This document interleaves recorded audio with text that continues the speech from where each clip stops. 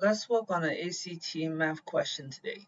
Right? Question number 8. Which of the following is a factor of polynomial 2x squared minus 3x minus 5? So we need to factor this into the product of two binomials. And what are they? Well, let's see.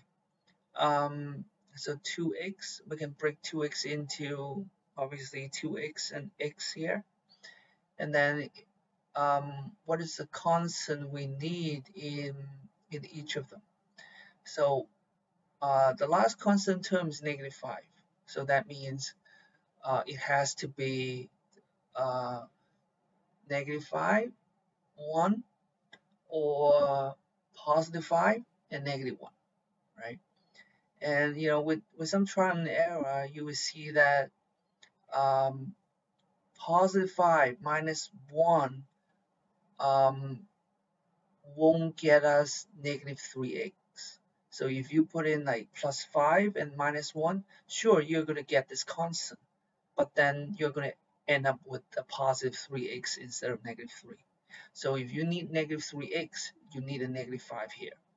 So, and then you can verify this by doing a FOIL method mentally. So if you do a FOIL method mentally, you can say 2x squared, yes, and then -5x, -5x plus 2x. So -5x plus 2x is -3x. So you got that.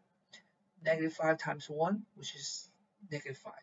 So mentally checking with FOIL method, we know we have done it correctly.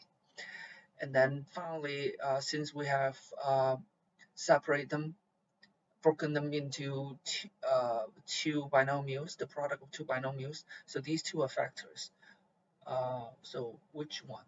Do they have, they don't have x plus 1, so it must be the other one, which is 2x minus 5.